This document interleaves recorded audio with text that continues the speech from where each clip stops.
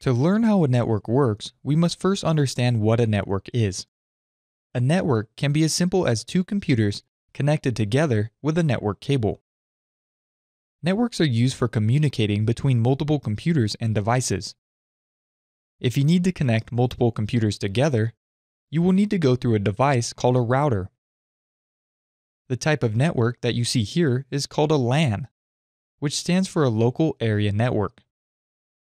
A network can also include devices such as printers, so that all the computers on the network can access it. To connect all of these devices together, you will need to use an Ethernet cable, which looks like a large phone cable.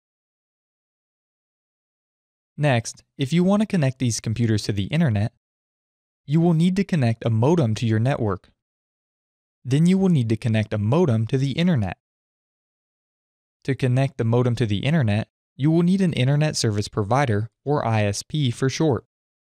There are multiple types of ISPs that you can sign up for.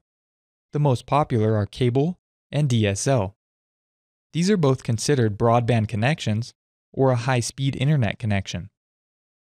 When you sign up for a local ISP, they will come out and connect you to the internet.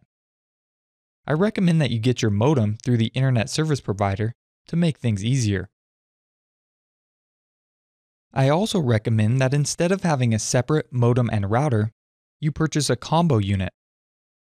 You can also get one of these through your Internet Service Provider. You can see that a combo unit makes things a lot simpler. If you have the option of picking up a modem router combo device, I highly recommend that you do it.